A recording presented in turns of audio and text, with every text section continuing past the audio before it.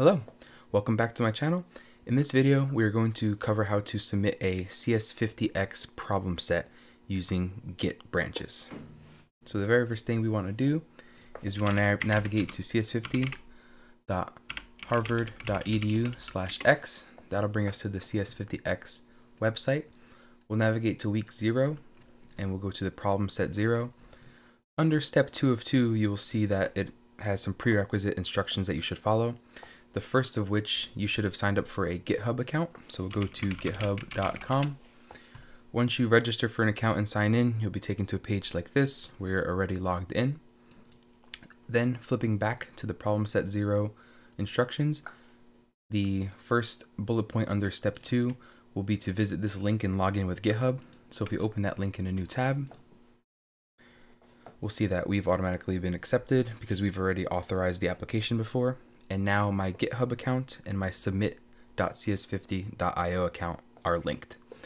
So at this point in time, if I navigate to github.com/me50, you'll see that I have been added to this me50 organization in GitHub, and I have a repository that mirrors my GitHub username.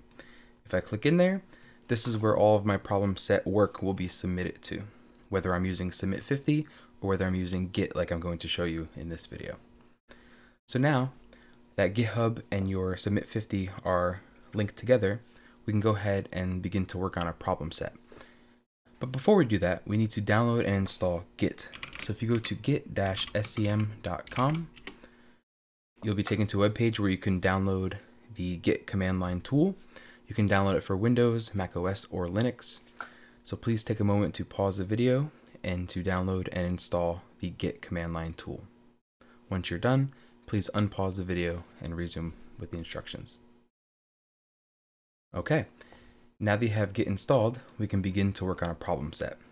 So let's see. Let's say I want to work on week 4 memory and the problem set 4 and recover. First thing I'll do is read through all of the instructions here, maybe watch the walkthrough video, and then go all the way down to the bottom where it says how to submit. Now, if you're using submit50, you would give it a slug. Now this slug name just corresponds to a Git branch. So the Git branch should be the branch that's on your repository under me50. So we're going to need to clone this repository, and we're going to need to work with it and push up some changes. So let's open up our text editor of choice, and we're going to go ahead and clone this repository. So if you're using VS Code, you can go to the Explorer tab, hit clone repository, and in the GitHub web browser, you can see a clone or download button, and we're going to clone with HTTPS. So I'll go ahead and copy that link, paste it here.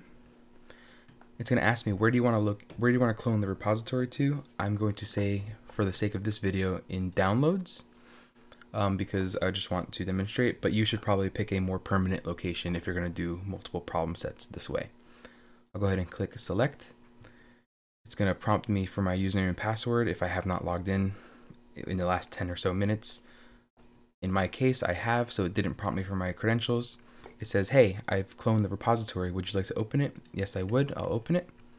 And now I'm in my cloned repository. But notice how there's some files in here, right? There's a file called dictionary.c, dictionary.h, and I didn't do any work yet, so why are there files? Well, Git checked out my default branch for this repository, which happened to be cs50/problems/2020/x/speller. So I'm on that branch. So the very first thing I need to do in my text editor is go back to the master branch. So I'll go ahead and select the origin master branch. So I clicked on the little link on the bottom left where it shows me my branch, brings up this window, and I'm going to select origin master.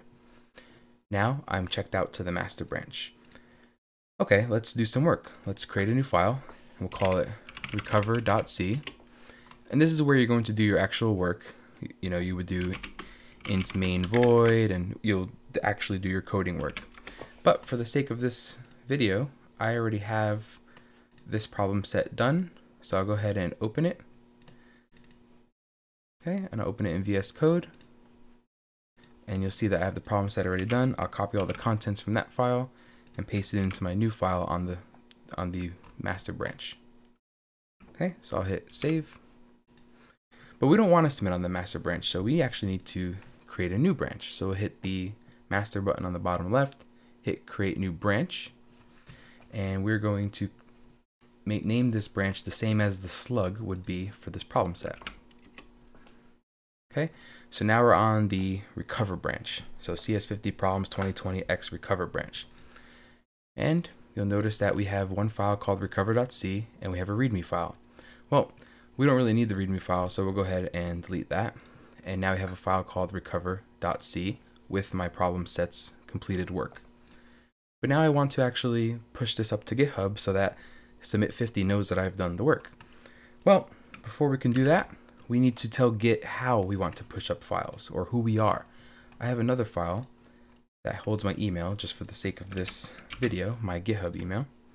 And what we need to do is we need to configure Git to tell it who we are and what our email is. So we'll do git config -- global, and then we'll say user.name, and in quotation marks I'll enter my name first and last.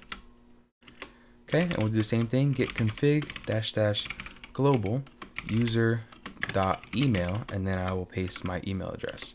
So now Git knows how to commit and push my files to GitHub. So once I'm satisfied with my work, you can see this little show source control pane over here. I'll click that. It says, hey, you've deleted the README file and you've added a recover file.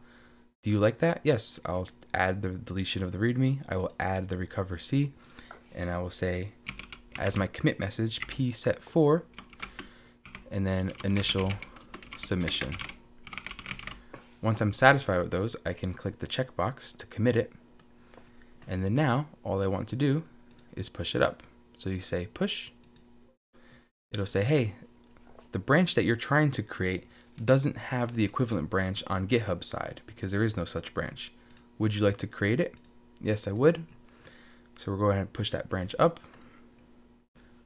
Once it's finished, you'll see that it has finished. And on GitHub, it says, hey, you have a new branch here. Let's go ahead and see what that looks like. Let's click on that branch name, recover, and we'll see that our recover.c file is actually here. So does Submit50 know about this? Well, let's check it out. Let's go back to Submit50 and we'll just refresh this page. And now we'll see that it knows about my new branch called recover. It was submitted. It passed all of the checks and it passed all the style checks. And if I wanted to get more information, I could always click this little link and it would take me exactly to where it was created on GitHub. So that's how you push a problem set or submit a problem set on CS50x via Git branches. Thank you for watching this video. I'll see you again in the next one.